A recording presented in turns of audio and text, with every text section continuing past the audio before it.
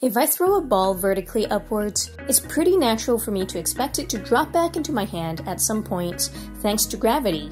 Such motion under the influence of gravity is known as projectile motion. When looking at projectile motions, we need to make two assumptions. Air resistance is negligible, and gravitational acceleration is constant. We can approximate it to 9.8 meters per second squared. From this information alone, we can plot our first graph, an acceleration time graph for this particular projectile motion.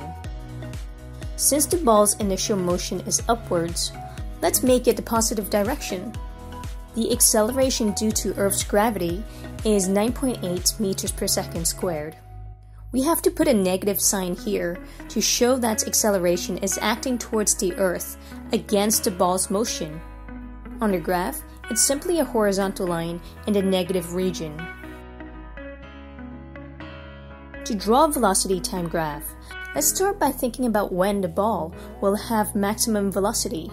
I apply a force to throw this ball upwards, so the ball must have maximum velocity the moment that it leaves my hand. At the height of its trajectory, it must be stationary momentarily so that it can change direction and come back down. So it must cross the time axis at some point when the velocity is 0.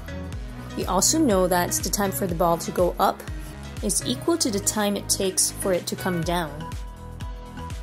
The graph will end somewhere here.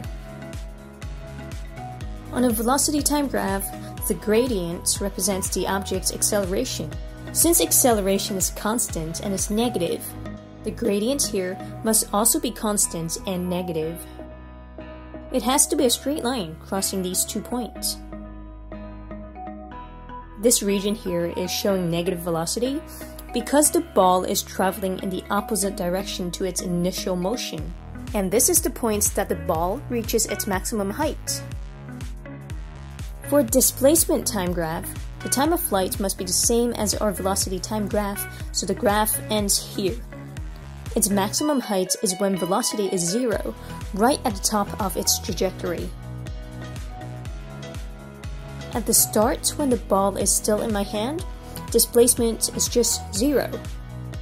At the end of the flight, the ball comes back to my hand, so that displacement is 0. I'm going to join these 3 points with a smooth curve, and then I'll explain why this makes sense. The gradient of a displacement time graph represents velocity. We know that velocity is decreasing in magnitude, so the gradient of this part of the graph must be decreasing, getting less steep. On this side of the graph, velocity is getting bigger in magnitude, so the gradient is getting steeper, but in the negative direction. Here are the 3 motion graphs for an object thrown upwards and then experiences free fall.